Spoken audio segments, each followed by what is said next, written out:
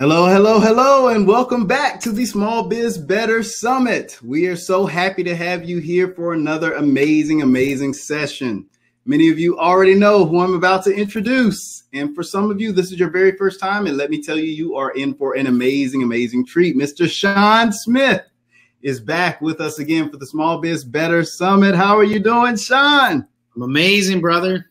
I'm good. Amazing and good is the way to be. Now, I know many of you are already excited because you've been to the sessions that Sean had done before. And of course, he has an amazing session again for us here today. If you're new to Sean, let me tell you a little bit about him. Absolutely amazing transformational coach. He's my life coach. He's so many others' life coach. And he has such amazing perspective and just little minor tweaks that you can do to really improve and really just add more enjoyment, love, fulfillment, so many positive energies to your life. So I'm really excited what he has to share for us today. If you've attended previous summits, then you may be familiar with his 9 irrefutable laws of entrepreneurship. And we did parts 1 and part 2, and we had a bonus session. And now today we're doing part 3, the 9 irrefutable laws of entrepreneurship, part 3 of 3. And so I know you are excited. We are excited. Some of you may have missed the first 2 entrepreneurial laws. They're part of the previous summits that we've launched. So if you did miss those, just let us know. And we'll be finding a way to probably include those in a future summit or so that you might be able to catch those if you missed those. So Sean, man. Oh, and let me also mention Mr. Sean Smith today is taking time out of his very busy schedule because he is on his way to a TEDx talk right after he finishes this. And get this, after he flies back home, he's going to be joining us again tomorrow for a live Q&A session right after his TED talk. So amazing man that's sitting right here in front of us, Sean. We can't thank you enough, man. Yeah, thank you for everything. And that last thought, yeah, that's cool. So the next time I'll be with you, I will be on the other side. I will be officially a TEDx speaker. I'm excited about that, but I'm excited now to be here with you guys and you specifically and continue this conversation about entrepreneurship, man. It's the inner game of entrepreneurship is not just the most important game, but it's almost the entire game. People are searching for the tricks and the rules and the hacks and the shortcuts and the microwave approaches, and they're just getting swallowed up. And the world today is so hyper distracted and hyper overwhelmed. And, you know, it's literally like we're dealing with a hurricane of information because we got stuff swirling all around us, right? It's like a tornado all around us. And if you are caught in a hurricane, where you need to go is underground, right? You need to go deep, and the winds can be blowing hundreds of miles an hour and they can knock down buildings, but a lot of the trees, especially the ones that can bend and are flexible, the trees will still be standing because the strength is in the roots of the trees. It's not in the cement of the buildings. And that's a really important analogy for us to understand as entrepreneurs. Yeah. The world is unstable. The world is chaotic. The world is hyper, not just distracted, but moving incredibly quick. And the world is phenomenal. So I don't mean to say that all that stuff is negative. We just have to understand that, you know, the moving walkway that used to be going like a few miles an hour, you know, it's going a lot faster. So you can't just toe dip your way onto it and just ease your way onto it anymore. Like, you got to be prepared. This thing is just moving quicker. And we need to take all this stuff into account because we, as the entrepreneur, are the most important factor by far in the success of our business. So this conversation has become so much more important for me over the last year or two. And I'm happy to break down these 9 laws that I've just noticed in my own life. So if you want me to jump into those first 6, we can, or if you have anything else to say, we can go wherever you want. Awesome. Yeah, just want to make sure everyone knows if you're new, again, to Sean, just give you a little bit of background info on Sean. Sean has been doing transformational mindset work, transformational life coaching for the last 20 years now. He's helped several businesses reach the $1 million mark in their businesses. He himself has reached the $1 million mark several times in his business as well. So I just want the audience to know exactly who you're listening to if you're new to Sean. And if you are not new to Sean, a nice reminder always helps as well. So I hope you all are listening. I hope you have your notepads out ready to take notes, or you have your Google Drive out ready to take notes, because he is about to drop a lot of gold nuggets. Get your pails ready. Yeah, let's get it. I am a teacher. If you haven't heard me before, I like to dissect things because we can't control that which we don't understand. So when we just try to learn the rules and focus on just the surface level tools, if anything changes, then we're in trouble. You know, nowadays, there's obviously a lot of emphasis put online for a good reason. But if all you do is just follow the rules of online, but you don't understand marketing, you don't understand messaging, you don't understand yourself, then as soon as the rules of online platforms change or an individual platform changes, you can't recover. So you have to understand yourself, and you have to understand the essence of being an entrepreneur, not just the tools of building a business or the tools of marketing. And I titled these 9 laws as laws really intentionally, because what a lot of people are looking for are the rules. And there are certain laws of entrepreneurship that you just simply have to understand, right? You can't, and you can't change it. So what a lot of people are doing is they're trying to change the laws. It's like going outside and not liking gravity. So you're just going to demand that gravity change, right? You're just going to demand that you throw something up and it just keeps going up. It doesn't actually come back down like it does for everybody else. So what a lot of people are doing in the entrepreneurial space is they are demanding through their expectations and their emotional attachments that the laws don't apply to them. And what I'm telling you is that the laws cannot change. The only choice you have is whether you're going to play by the laws or not. And almost everybody, especially early on in the game, they don't play by the laws. Number one, because we don't know the laws. The laws of entrepreneurship are entirely different than the laws of employeeship or just the laws of normal life as we're navigating the world. So these 9 laws are really critical to understand. And just to get you caught up with a little bit of a recap, if you didn't hear the previous sessions, or you just, I just want to re-present it. The first law is the law of business creation. And I spent a lot of time dissecting creation versus reaction. As a creator, you have to operate differently than as a reactor. And all of business, almost all of business at least, is about creation, especially if you are the business, if you are the speaker, the writer, the coach. You've got to understand what it takes to create. And most people haven't unlocked their creative muscles because they're just stuck in reacting mode. The second law is the law of requisite failure and fear. I actually switched them, fear and failure.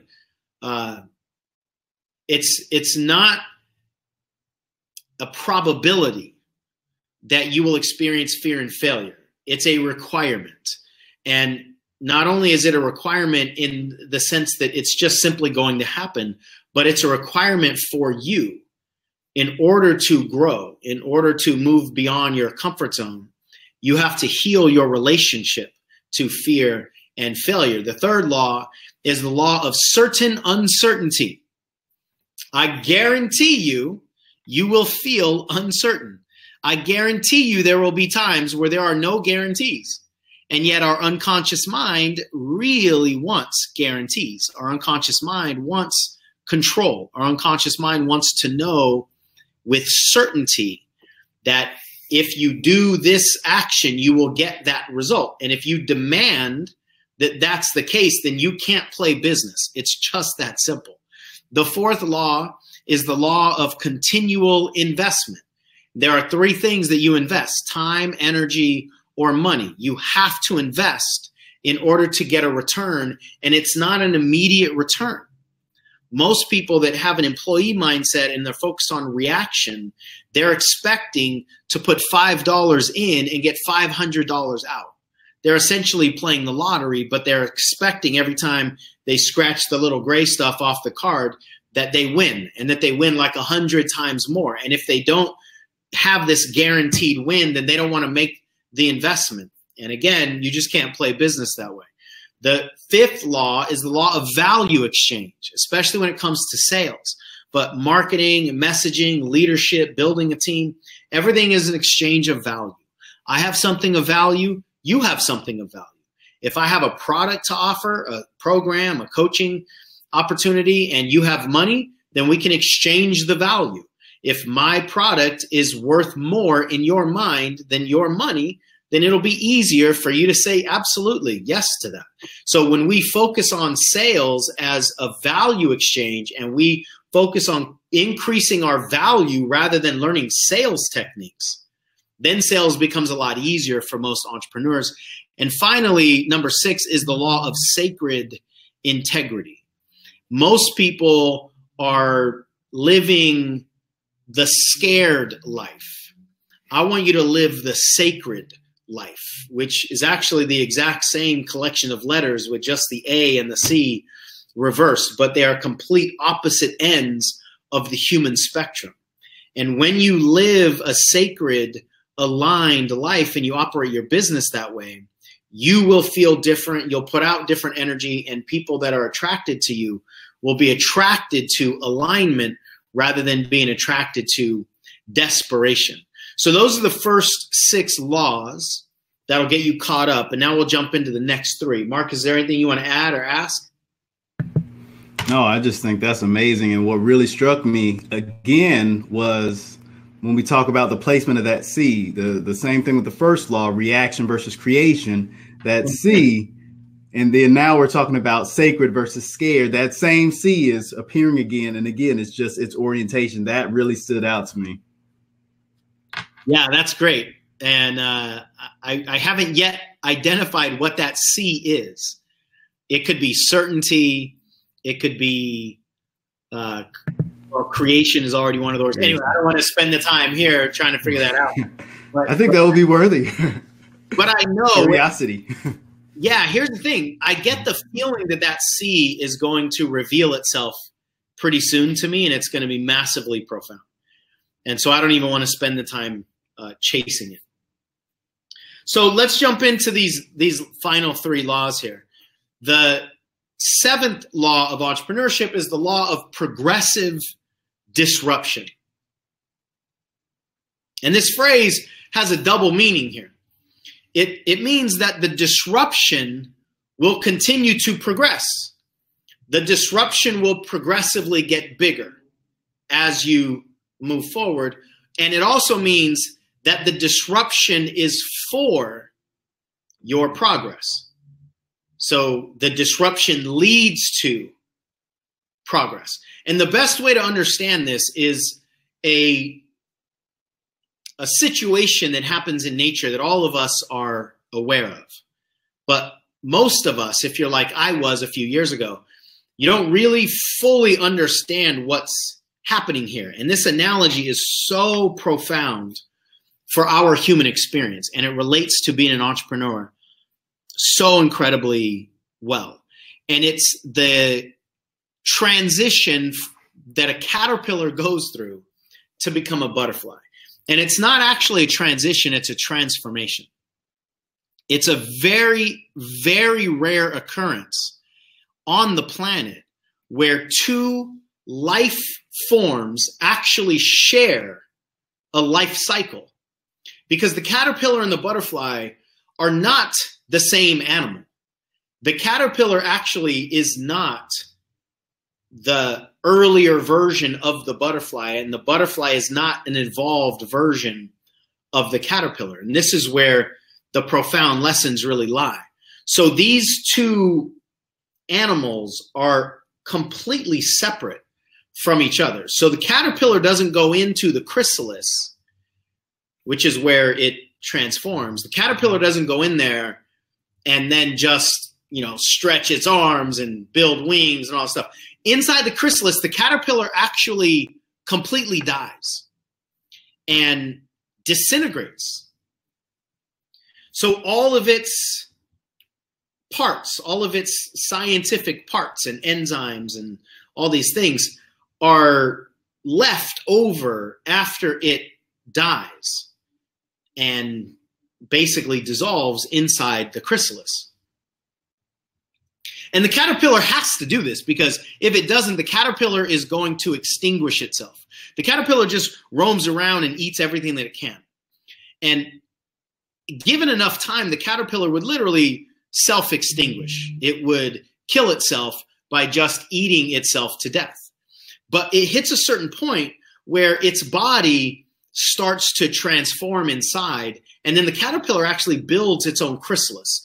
Now, it doesn't have the forethought that we as humans do, so it doesn't know, okay, I got to build this chrysalis because I'm going to disintegrate. It's all ingrained in its DNA and whatever, but the caterpillar builds its own chrysalis, enters a chrysalis, and then it dies. And then once the leftovers, if you will, for the caterpillar start to mesh with each other. I'm searching for the scientific words and they're escaping me now, but start to mesh with each other, then the butterfly starts to actually be formed. So the word transformation means changing of form.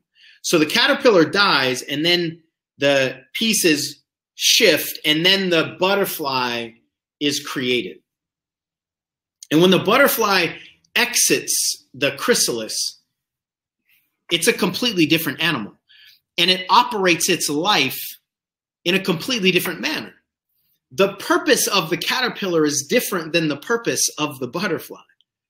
And so the caterpillar cannot know what it's going to be like as the butterfly, nor can the butterfly remember what it was like as the caterpillar. And yet in our lives, how many times do we know we need to grow to the next level, but we're trying to figure out what it's going to look like?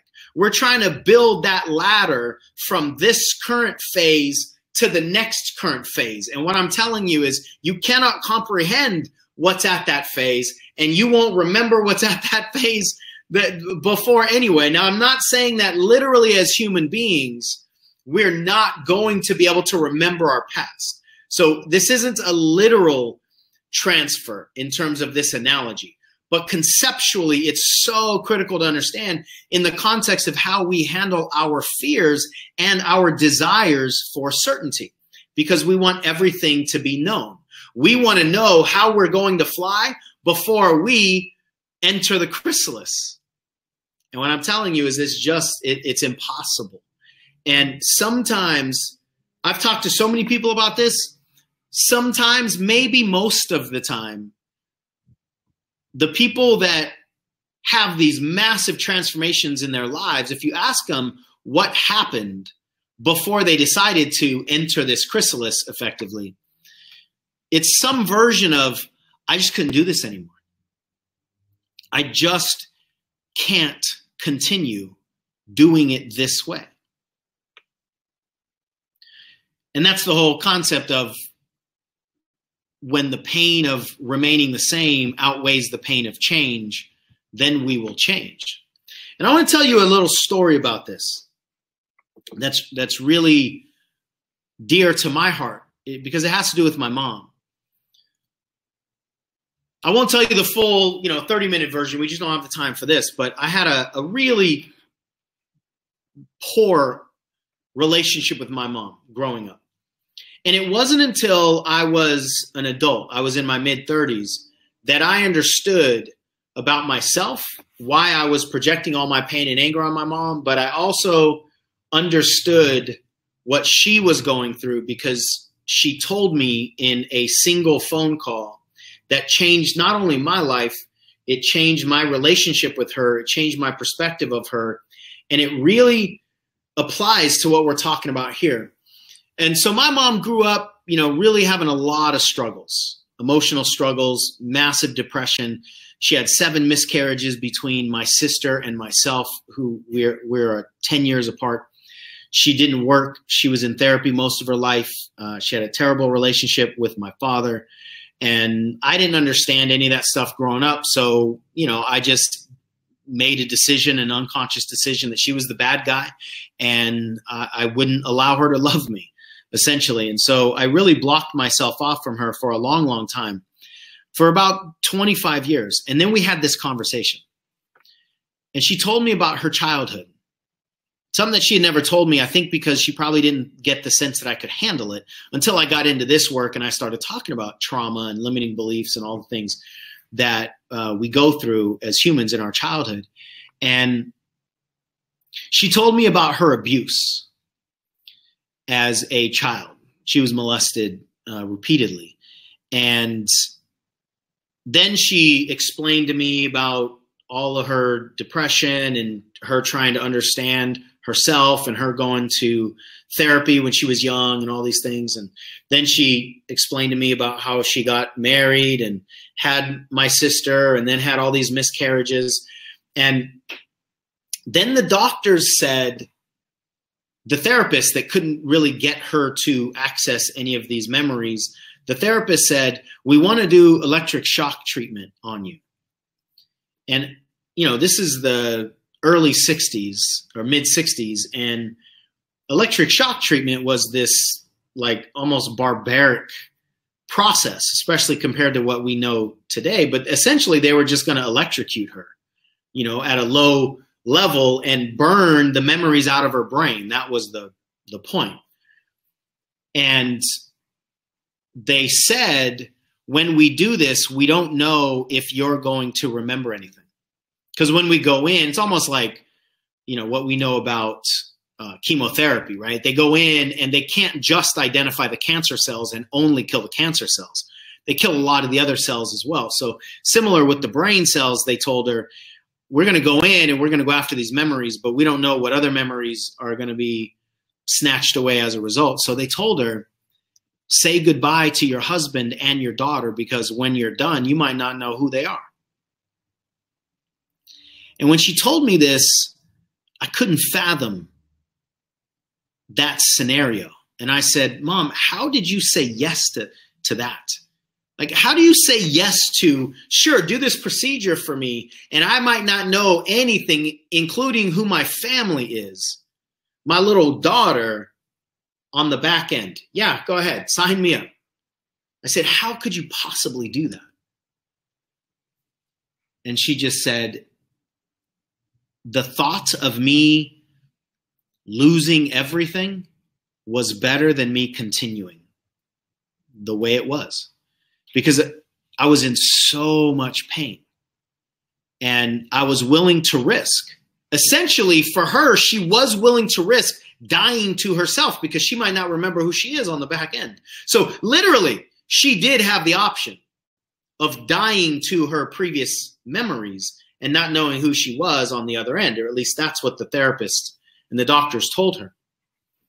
And she said yes, because if she would have continued, she would have ended up just killing herself because the pain was just too much. And when she told me about all the pain that she was dealing with, then I finally got it. I finally understood how a human can be in that amount of pain and then say yes to something like that. Now, thankfully, most of us are not dealing with that scenario where we're literally going to forget who we are, nor are we dealing with the amount of pain and stress and pressure that we want to kill ourselves. But we're experiencing some level of all of those emotions.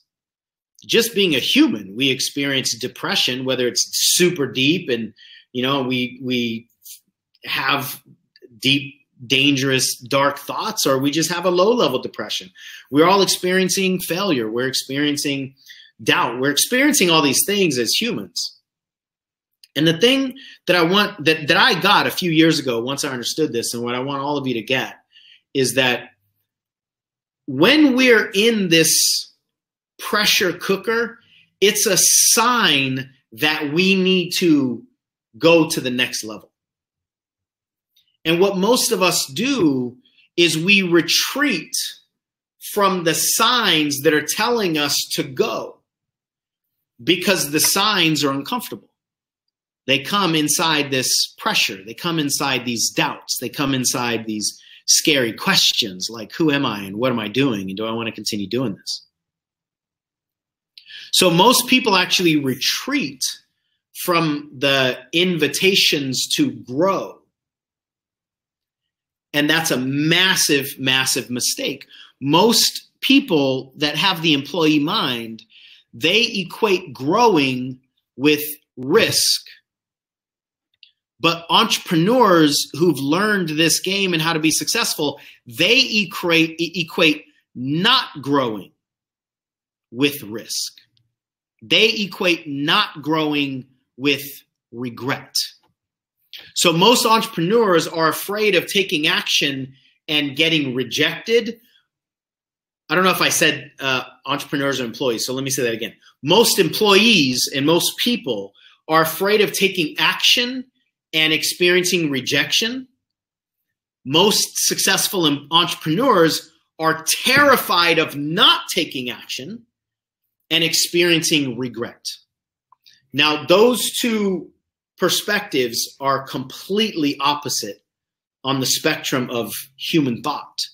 So we have to decide, what's our bigger fear? Is our bigger fear rejection, or is it regret? If it's rejection, you can't be an entrepreneur, because you're going to constantly experience rejection and fear and failure. Like I said earlier, it's required. So if you're more committed to not experiencing failure, you can't play entrepreneur. If you're more committed to not experiencing regret when you look back on your life and go, how did I live and what did I do while I was here? Then you can play entrepreneur, because you're thinking from the right place of fear of regret rather than fear of rejection. Because here's what I want you to understand. If you're afraid of rejection and the rejection comes from action, then what that means is your default response is don't act. We all know we can't get anything without action beyond what we currently have. So every one of our goals and dreams requires action. So if our default programming is don't act, then we have to overcome our default programming just to get to neutral. Then we have to motivate ourselves to get into action, all based on this fear of rejection and fear of risk. But entrepreneurs that learn how to operate this way successfully and get control over their mind and manage their fears and all the risks that I'm talking about, what they recognize or what they become programmed with is their default response is take action. So entrepreneurs by default want to act. And then we have to pull ourselves away. We have to filter all the opportunities because we want to go after everything.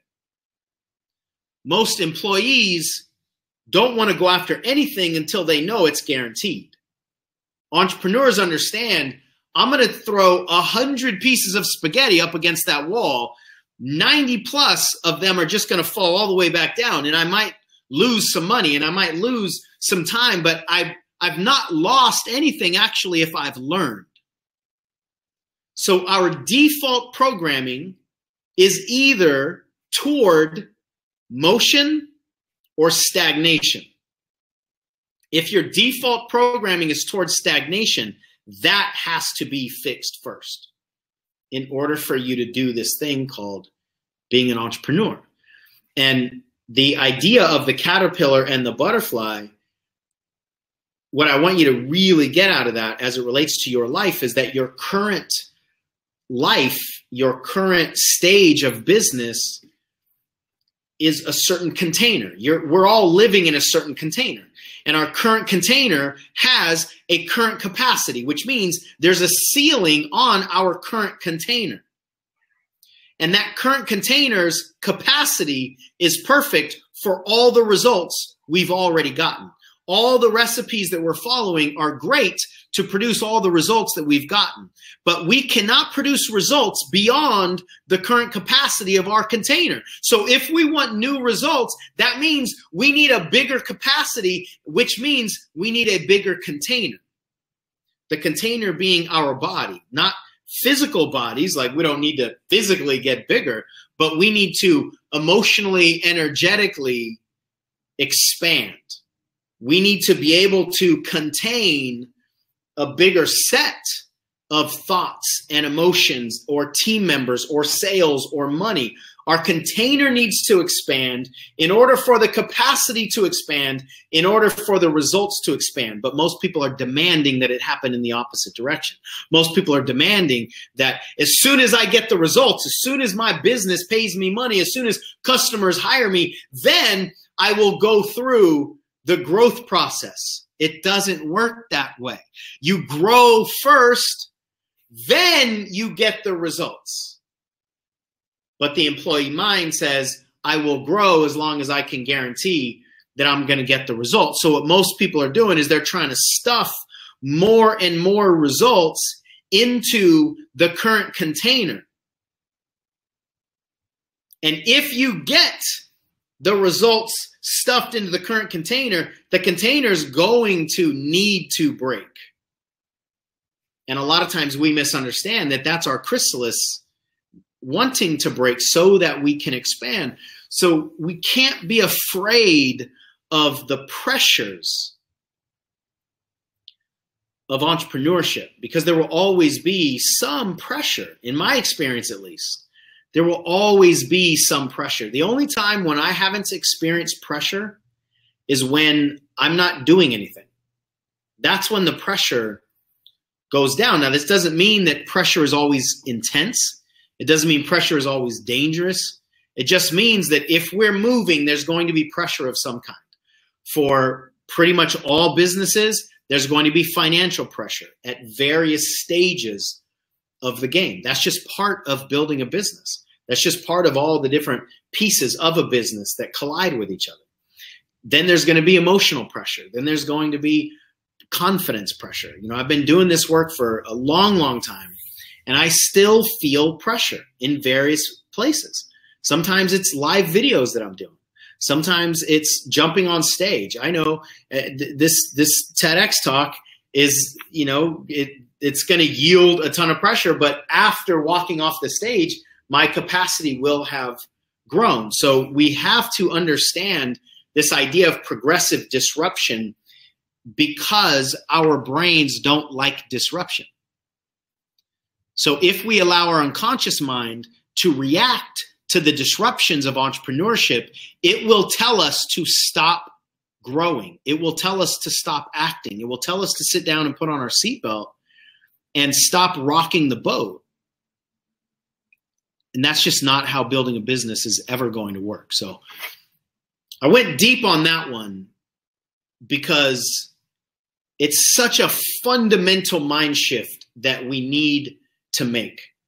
And until we make that mind shift, and it's not just a flip of a switch, nor is it a line that you necessarily cross, and you don't have to wait to sell or to grow your business until you think you've crossed over, but you've got to be working on that relationship to risk while you're still continuing to grow your business. This is a constant back and forth scenario. And some people think that step number one is to heal your mind or your traumas or get the right mindset. And then step number two is to go out and do all the things. And it doesn't work that way. It's going to be constantly coming back in our face. And so one of the things that I deal with a lot of times with our clients is they decide that when they feel that pressure again, when they feel that fear, that they've stepped back, that they are starting over again, that they shouldn't be feeling this and nobody else is feeling this but me, so therefore I'm a loser.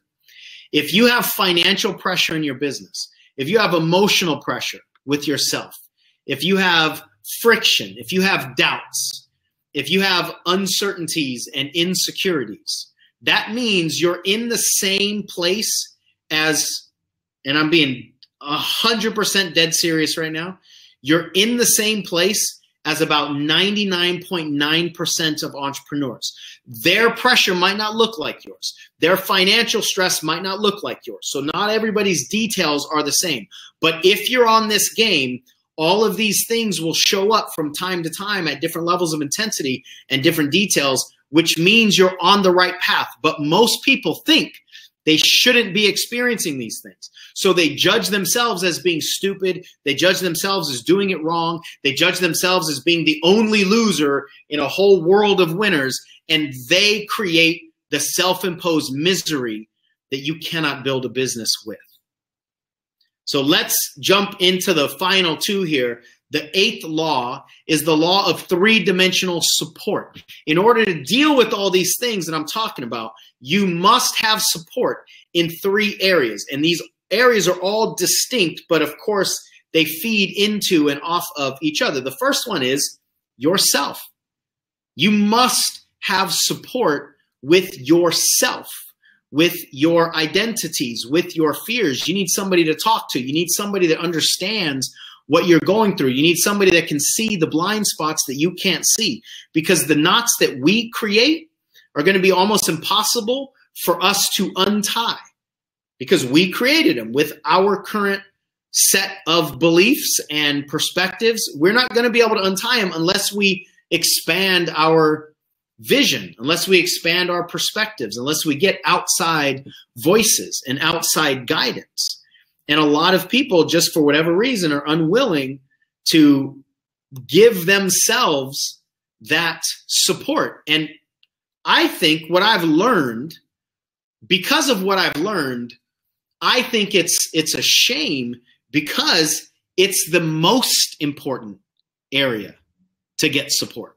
And I would say for most people, it's the last place they go to for support.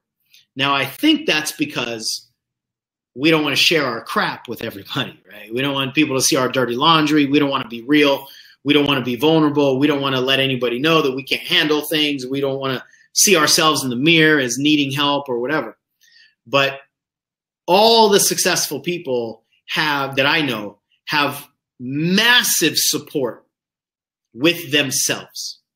And in this world that we now live in, and in this game called entrepreneurship, as a speaker, coach, author, if you are the product, then there's going to be resistance. If you're like most normal humans, there's going to be resistance with visibility, which means we all know we need people to see us. We need people on the website. We need people to watch our videos. We need people to engage with us.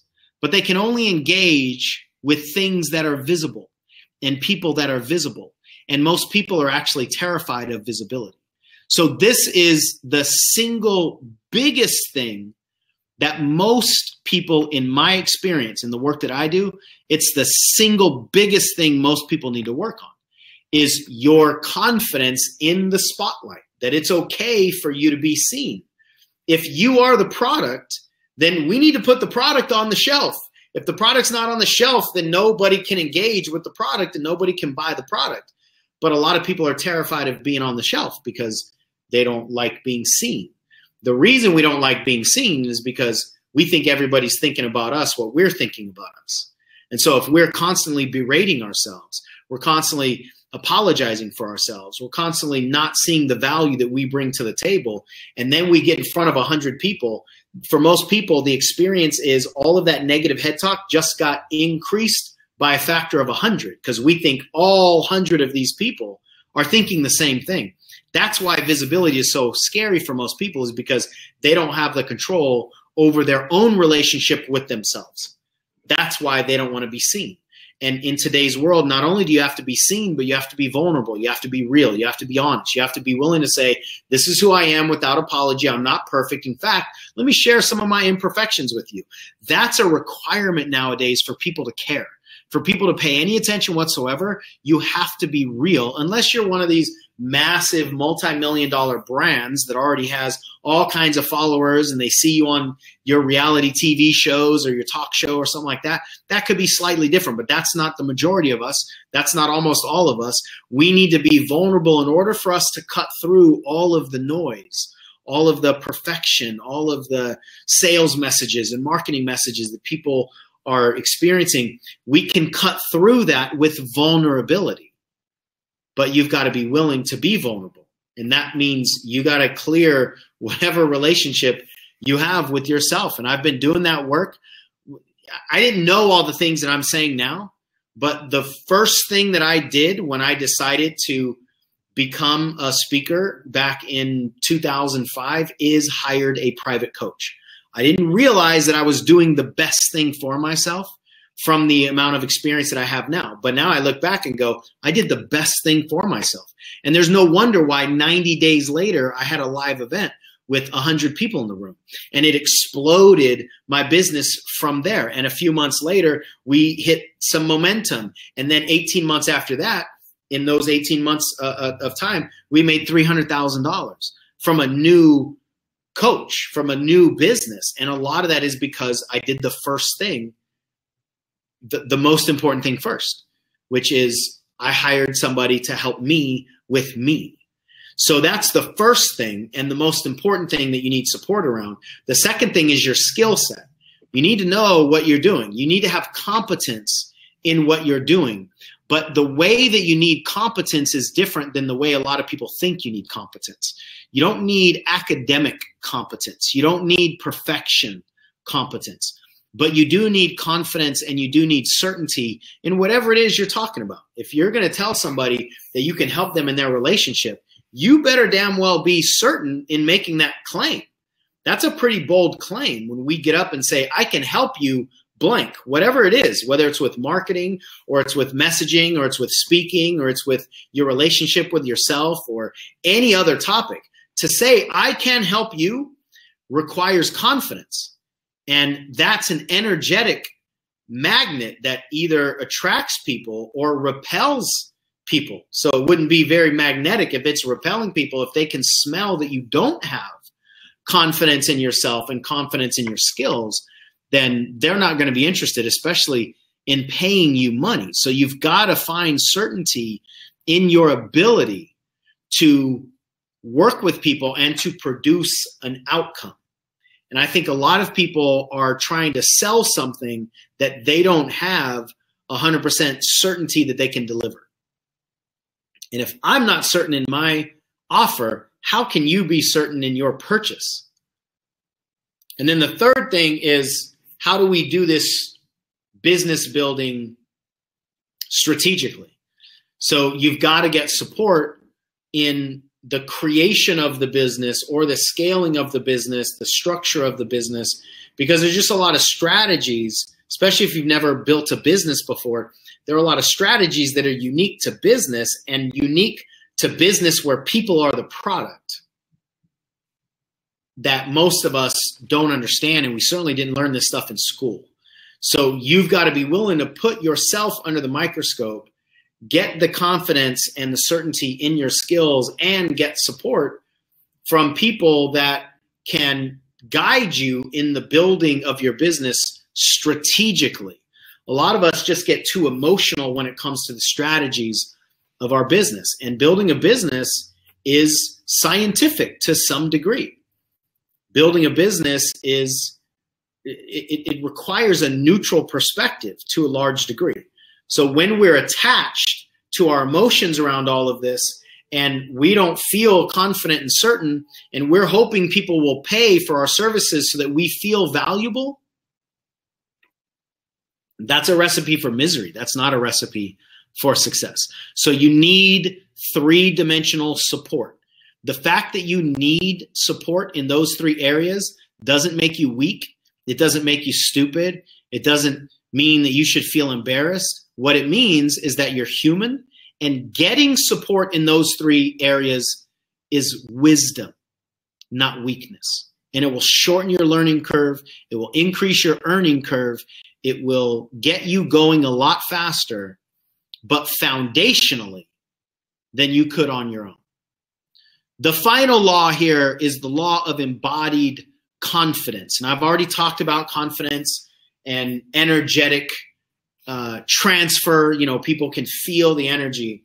And this concept of embodiment is so, so critical to understand. Here's my favorite quote when it comes to embodiment. Knowledge is only a rumor until it lives in the cells of your body. Knowledge is only a rumor until it lives in the cells of your body, not when it lives in the vault of your intellect. We think knowledge, or we think of knowledge intellectually. If I don't have knowledge, then I'm just going to go gain knowledge. I'm going to go learn something, which is fine. We all need to learn. So knowledge is not something that is irrelevant or unimportant, but it's not the whole game, especially in the context of everything that I was talking about, because you will not out-knowledge your fear of visibility. You will not out-knowledge your fear of speaking. You will not out-knowledge your fear of vulnerability. You're not going to out-knowledge or out-intellect any of your embodied fears.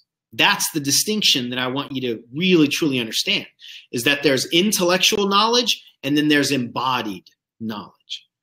And when we chase intellectual knowledge, essentially we're collecting information. We're reading books, we're listening to podcasts, we're watching videos, we're understanding things. So we get it, but we don't got it. That's dangerous. When you get it but don't got it, that's dangerous because you think you're ready. You think you're prepared. So a lot of people think they're ready for something and intellectually they're 100% prepared, but then they experience the thing that they had prepared themselves to avoid.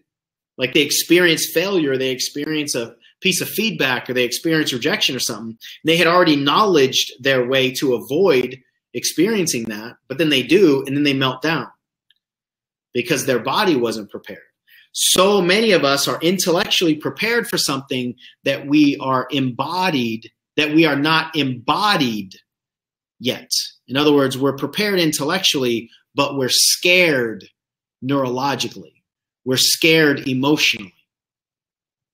And what we really have to understand, which is why that the quote of living in the cells of your body is so critical. In times of stress, we will not rise to the level of our intellectual knowledge. We think we will, but we won't. When we get into stressful situations, could be tension in a conversation. It could be you get on stage and the lights are way brighter than you thought they were. It could be that you do a webinar and your microphone isn't working, or something is happening in your computer that you weren't prepared for. It could be anything that you weren't expecting that increases your level of stress. And it could be a low intensity or a high intensity, but it's still stress. And what we have to understand is when we experience stress and conflict, the first thing that leaves us is our intellectual knowledge. It's the first thing that goes. Because in times of conflict and stress, our body starts to shift into survival mode. Even if we're not literally in danger of being killed, stress and conflict cause us to shift into survival mode. And intellectual knowledge isn't going to save us when we're in survival mode. So like most people are packing the suitcase of knowledge and carrying that around. And guess what? That's the first thing that's getting thrown off the ship. Once the waters get a little bumpy, the first thing that goes is what almost everybody is putting almost all of their attention on and all of their trust in. When we experience stress, we don't rise to the level of our knowledge, we drop to the level of our embodied training. What this body has been through is what we land on. That's the foundation. And if this body has never been through this particular experience and the knowledge has left, That's called panic. And that's what a lot of people have experienced or they're afraid of experiencing. And the reason is because the knowledge isn't embodied. So the confidence that I'm talking about needs to be embodied confidence, embodied competence, and embodied certainty. Those are the things that will attract buyers. Those are the things that will attract attention. Those are the things that will attract clients, loyalty, people sharing your work. It's this embodied confidence, competence, and certainty that people are actually searching for, even though they don't know they're searching for it, and they might not be aware of it when they see it or when they don't see it. That's what we're searching for, because that calms people's anxieties. People are already searching for help because there's some level of anxiety. They want support. They don't like where they are. They want something different. The worst thing you can do as a leader is increase their anxiety with your anxiety. We've got to calm their anxieties, calm their doubts, calm their fears energetically with our certainty. And it's what I said earlier, I got this. It's not about I get this, it's I got this. And if I got this, I got you. But if you don't believe that I got you, you're not going to follow me. You're not going to pay me. You're not going to trust me. So what we're really after here is trust and following, people actually following you, not just being entertained and not just being intellectually satisfied, but following based on trust. And that can only come with embodiment. So if we think of the intellectual knowledge as the mind and the embodied competence and confidence and certainty as the body, now we've got a mind-body disconnect. I know we talk a lot about the mind and body connection, and they are connected in many, many ways. In this context that I'm talking about, there's a disconnect. And if you are intellectually prepared, but your body is unprepared, your body always wins. That's one of the reasons why our bodies create the fears that we have that make no sense to us. Like, I've been studying how to speak for years. Why do I get nervous? Well, because your body has a fear that your intellect hasn't solved. That's why. That's why the body will literally sometimes take your breath away and you can't breathe, or it'll give you cotton mouth. It's trying to get you off this stage because this is dangerous. And the body has access to functions that it can shut down. It has access to sweat glands that it can turn on. It has access to the mind that it can speed up.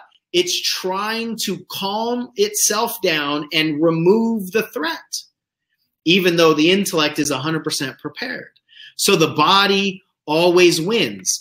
Intellectual confidence cannot overpower embodied fear. Intellectual confidence cannot overpower embodied fear. But embodied confidence can absolutely overpower intellectual fear. Whatever's embodied will outweigh and overcome and overpower whatever is understood, whatever is intellectually captured.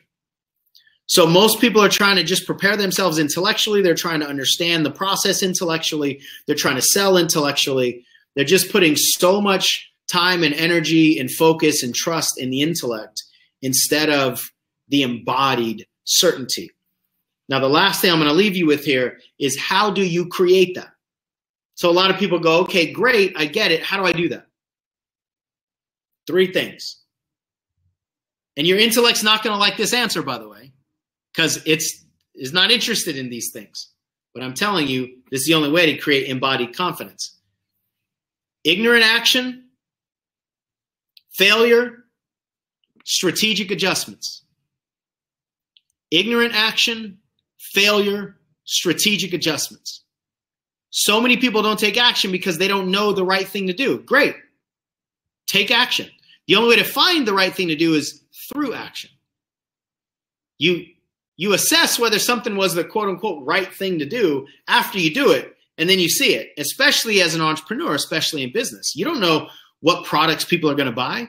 You don't know what videos people are going to love.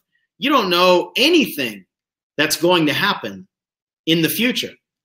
So you have to take action that's ignorant. You don't know what's going to happen, but you take action anyway. And then almost without fail, you will fail. Meaning almost all the time, what you hope will happen won't happen. You do a video and you hope 100 people comment on it. 100 people aren't commenting on it. You sell a product and you hope 50 people are going to buy it. 50 people ain't buying it. Every once in a while, we actually overperform, but that's very rare. Almost all the time, we underperform. If we want 50 sales, we'll probably get 8, 6, 14. That's life. That's entrepreneurship. Your expectations will almost never be fulfilled. But here's the thing that I need you to understand.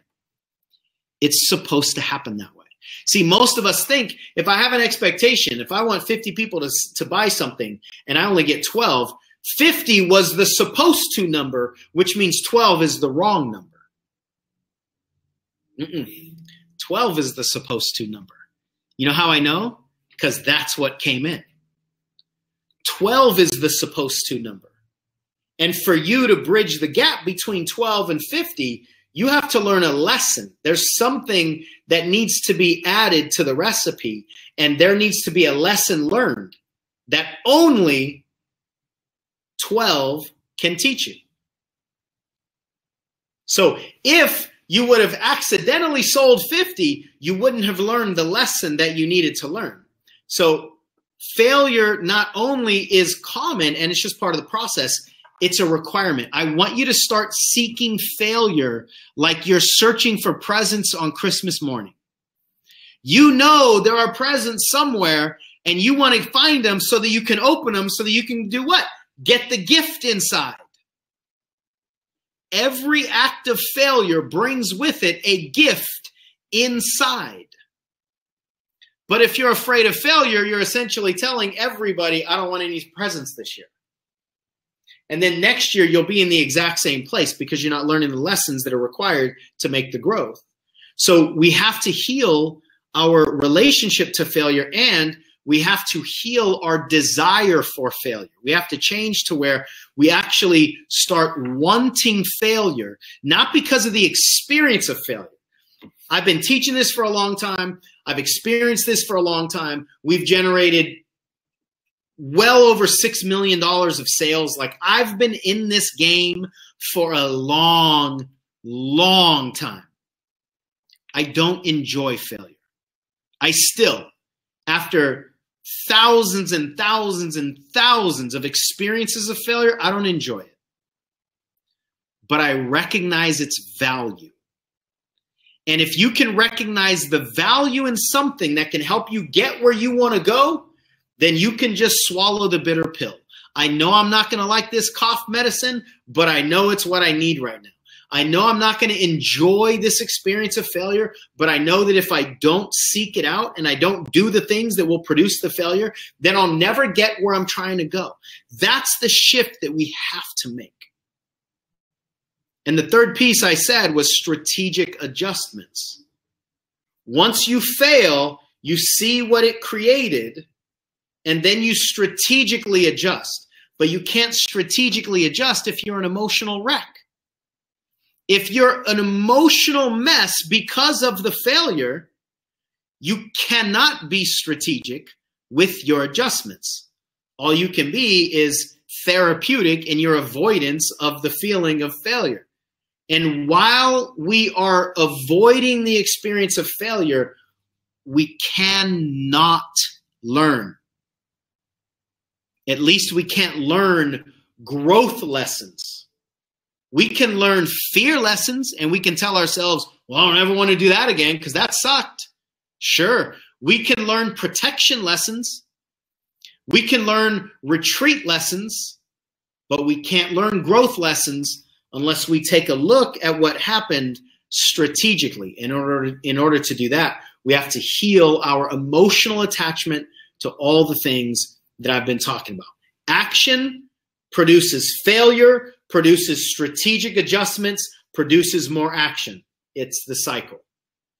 The faster you can get that cycle going, the faster the results you're going to create. You know what most people are doing? They're trying to stop all of it because the employee mind, the scared mind, the reactive mind says failure's not enjoyable. I don't want to fail. Nobody has ever achieved anything valuable in their life through the avoidance of failure. Nobody. Everybody that's achieved anything significant on this planet, especially in business, has only achieved it through the acceleration of failure, not the avoidance of it. So what most people are trying to do is they're trying to learn how to swim without touching the water.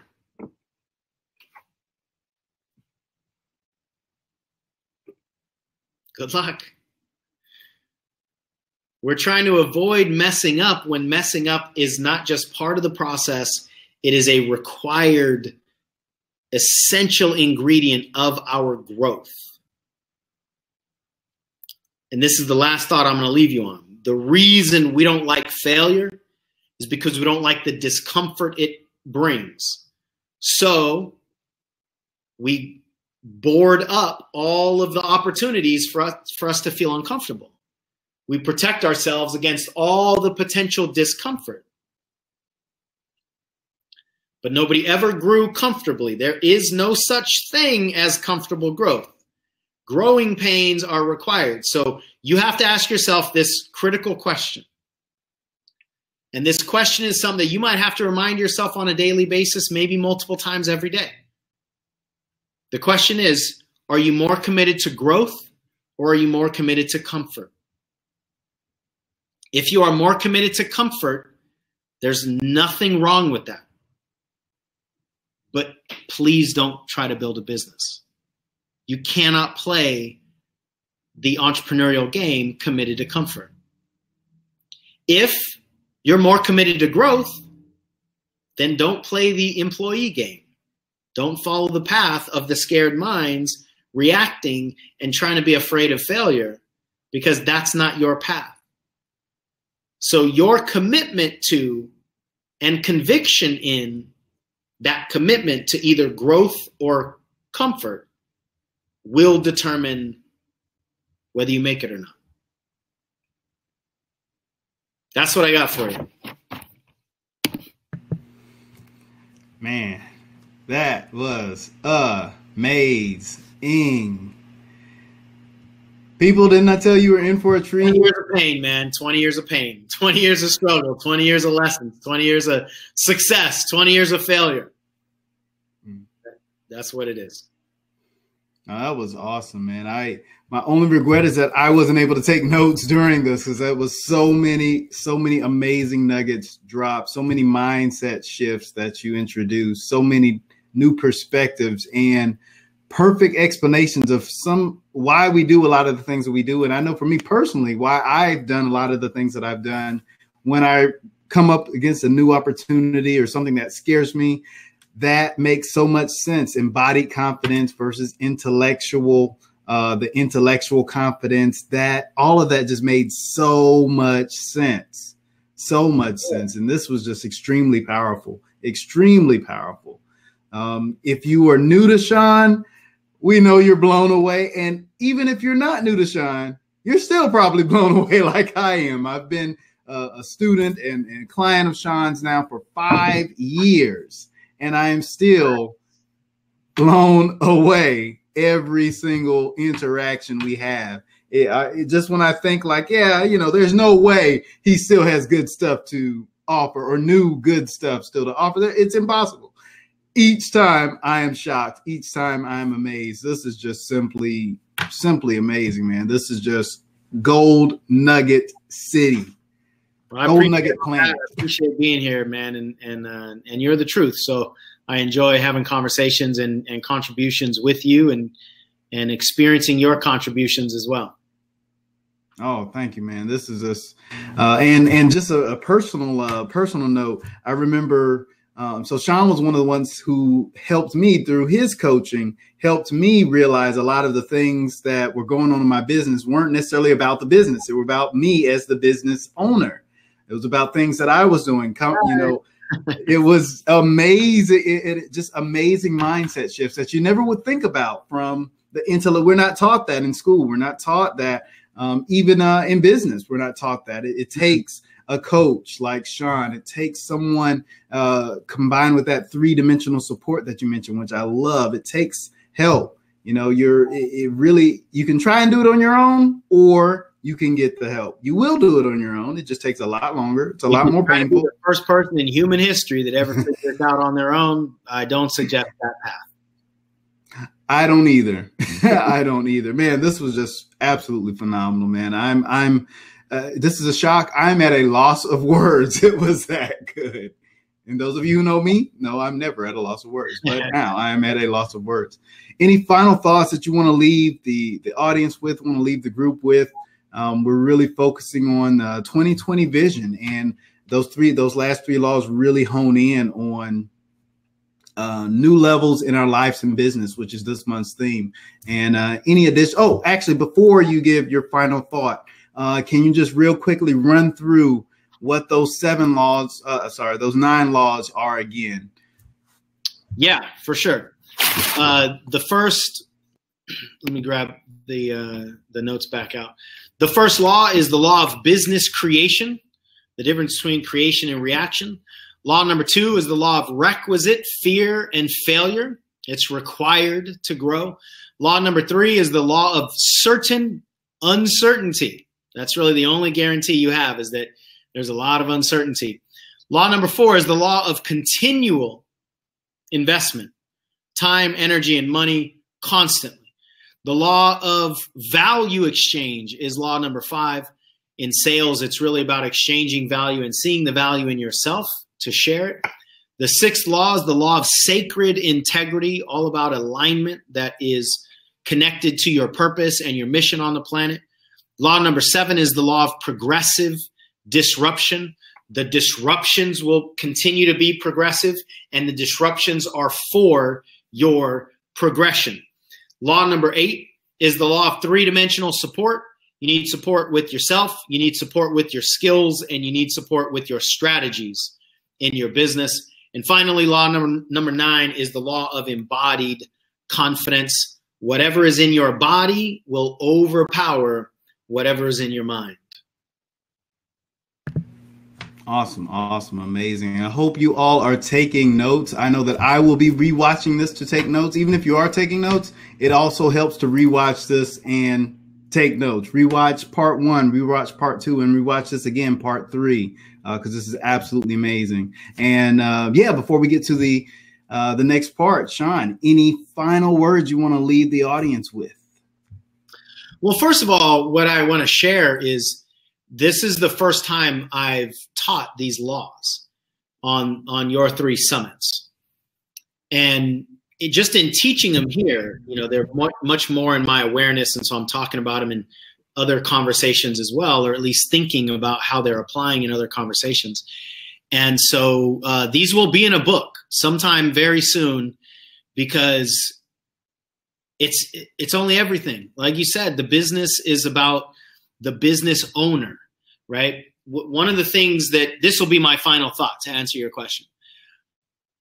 What most people are focused on is modifying and managing behavior. What we need to spend more time on is understanding the behavior, meaning who is doing the behaving, not what are the laws to end smoking addiction, or the rules rather. What are the rules to get rid of the fear of failure? What are the rules to get over the fear of visibility? That is feeble to try to understand the universal principles and apply them to individual people. I'll give you a real quick example that just popped up in my head. A lot of the work that I've done with entrepreneurs is the fear of making phone calls. I mean, you know, especially back in the days before the internet, people are afraid of picking up the phone. And I used to teach how to get over the fear of making phone calls a certain way, assuming before I understood what I just shared, that everybody's fear can be removed the same way. And then in talking with this one particular woman, she said, no, you don't understand. One of my ex-husbands, like, he tried to kill me with the phone. So he had wrapped the phone cord around her throat. So to that person, the fear of the phone is different than to the person who just doesn't want to interrupt people during dinner time, right?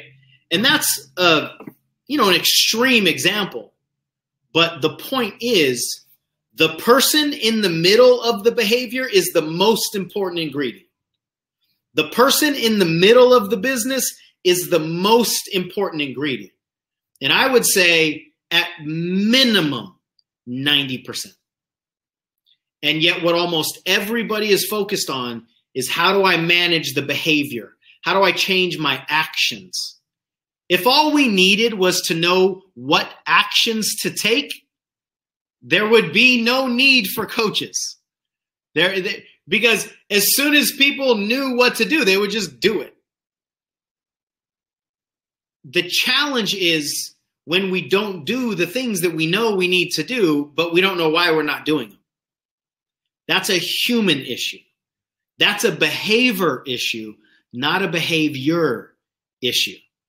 And if you understand that if you are the biggest problem, that only makes you normal and human. It means you're on the right path. It doesn't mean you're stupid. I am by far the biggest problem in every area of my life. I've been coaching for years and years and years, and I can't see my own blind spots. I can't coach myself. Even if I identify what's going on, I can't fix it because I'm human. And you can be the world's greatest dentist. You cannot perform your own root canal. You need to sit in somebody else's chair. Regardless of how amazing you are, you can't do that function. And regardless of how intelligent we are, regardless of how much value we have, regardless of how much time we've been trying to do these things, we cannot provide that, we cannot produce that function for us, or we cannot perform, rather, that function for us that most of us are demanding that we do. And we can't produce the results that we want to produce without spending time, energy, and attention on the single greatest important ingredient.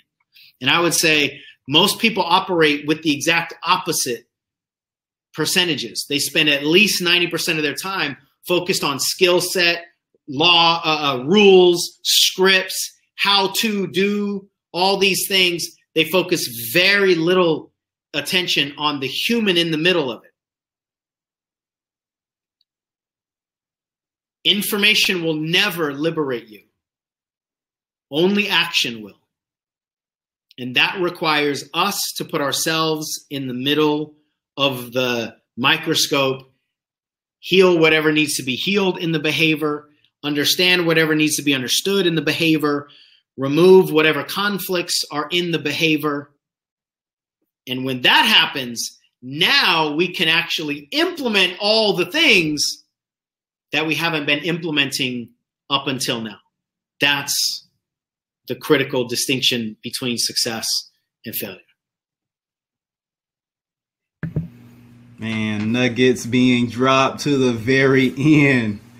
Sean, bro, I cannot thank you enough for the nuggets you have dropped today. This is absolutely phenomenal, absolutely fantastic.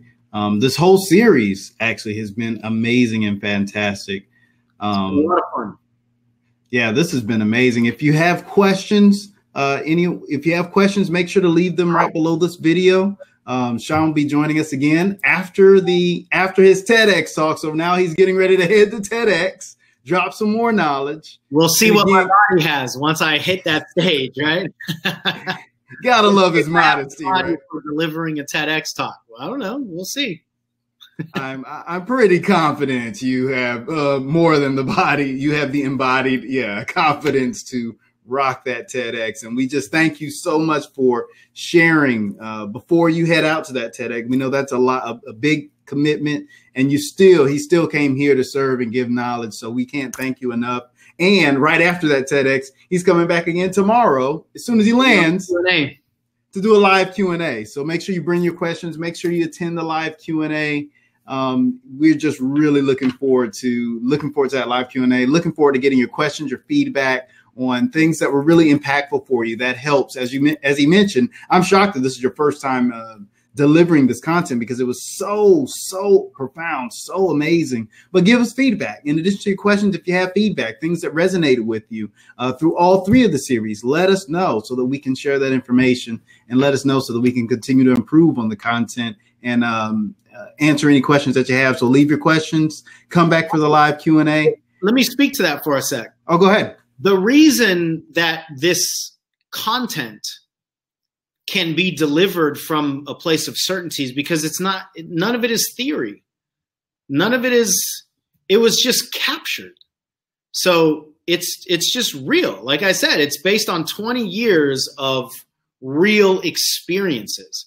And when we talk about our experiences, it's so much easier to just put words to them, rather than when we try to create intellectual content that we don't have experience of. That's when we get really shaky. So I appreciate your comment, and the way my mind works, like, that's cool. Why did that happen? That's why.